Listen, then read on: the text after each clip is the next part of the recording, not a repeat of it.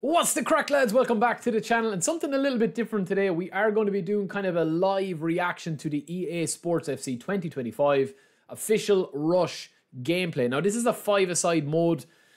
There's a lot to sink our teeth into here because there is a lot. And as I said, I've skipped EA Sports games or FIFA games over the last 3 to 4 years. I haven't really sunk my teeth into them games over the last few years because it's all been about eFootball for me.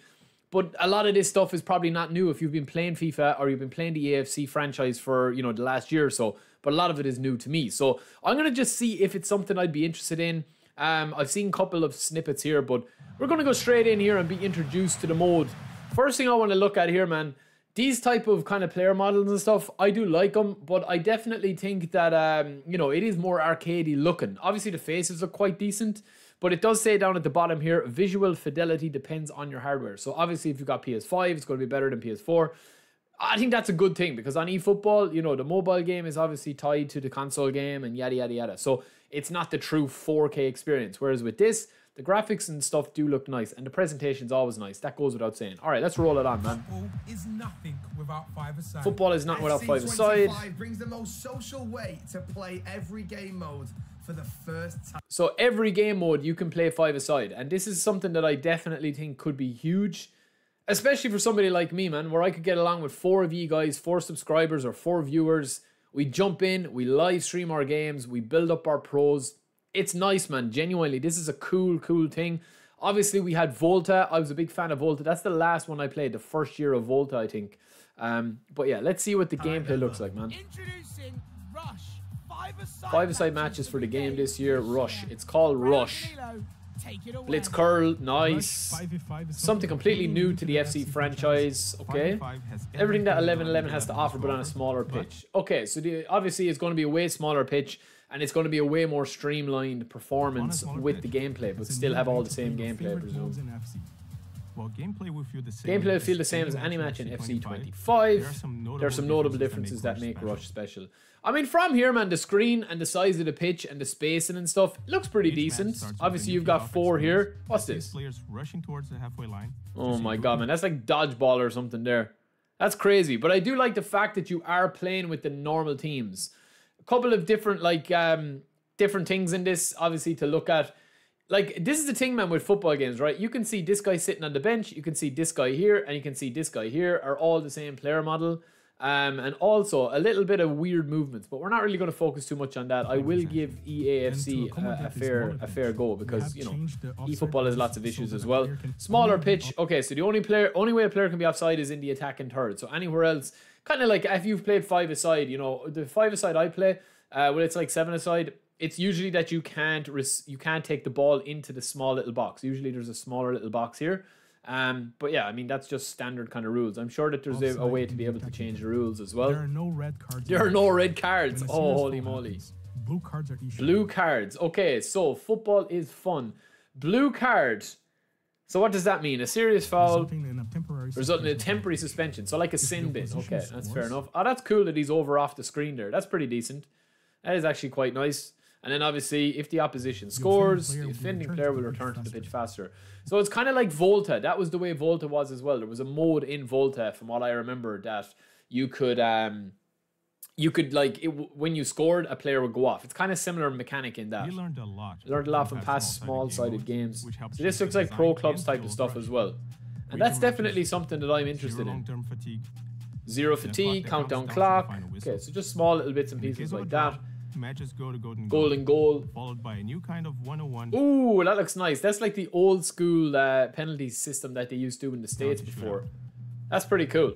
And I do like the fact that you're using this as well. New custom stadium just for Rush. Oh, this looks very similar to when eFootball did the Ultimate Champions League. 1 million capacity stadium. Matchday feels very different from other experiences in FC. You got the drones, new broadcast overlays, cinematic intros. Are these all customizable though? New commentary. And we're underway here. What the hell was that, man? It sounded like he was on the toilet there. We mentioned this earlier, but Rush is something you can play across every game mode. Yeah, this is cool, man. And honestly, this is something that would definitely, tickle me a little bit, that if I make my pro clubs player and I'm able to bring him across from mode to mode to mode and rank up, I presume you're able to rank up and it's like cross progression.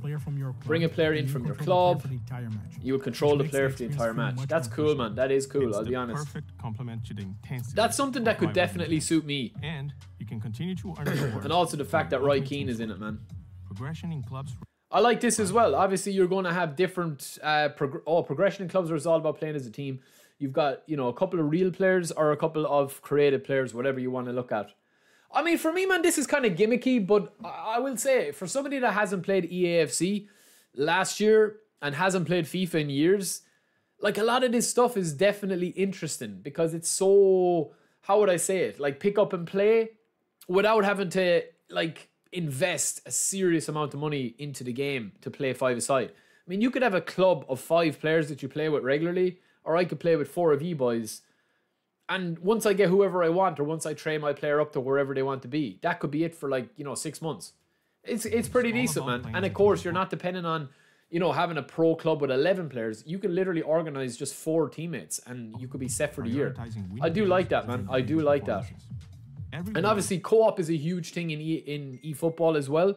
Co-op is something that I think is very neglected. I hope they actually have news on eFootball's co-op mode. A lot of people like it. But co-op is just kind of hard to play on eFootball because there's nothing really you're playing towards, you know? A victory point to your club's tally. I do like this, man. I do like this, I'll be honest with you. Taking you one step closer. Experience earned, you've got match rate and attack. It's pretty similar to eFootball. Anybody that's used to watching my co-op matches on eFootball, you will get your core stats, your core rewards and stuff like that tied to your performance. You can level up. Rush is integrated into Youth Academy and manage a career. Okay, I feel like we need to know a little bit more about that before I start talking about it.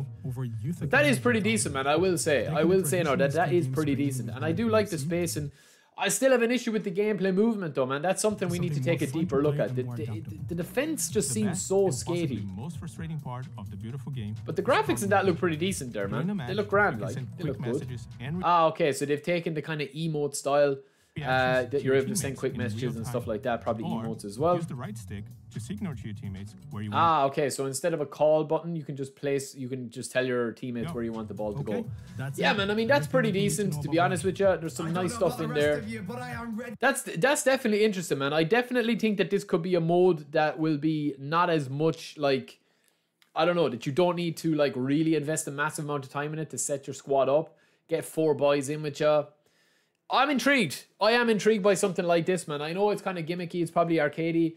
And it's probably, you know, if you're a long-term player EAFC, you're like, oh, this isn't new. This isn't this. This isn't that. But, yeah, it's pretty new to me. Somebody that has kind of not really played FIFA over the last couple of years or played EAFC that much last year. We did a little bit of career mode. But I don't know, man. Let me know what your thoughts are. And especially if you're an eFootball player, which most of my fan base is, let me know what you think about this. And would you like to see me do some of these games? I think that when's it out, man? So it's out. You can pre-order it. And Icon, start your player career with a Galactico. Beckham, Zidane, or Ronaldo. Holy smoly. With the Ultimate Edition. Oh my days. Oh my days, man. That could be crazy. When's the date out, though? Son. For the club. Pre-order before August 20th. Okay. Oof, I don't know, man. That's crazy. But anyway, let me know what you guys think. And it's something a little bit different. We haven't gone too much of a deep dive, but let me know what you think of it. And we'll chat about it again the next live stream. Don't forget to subscribe and let me know what you guys think.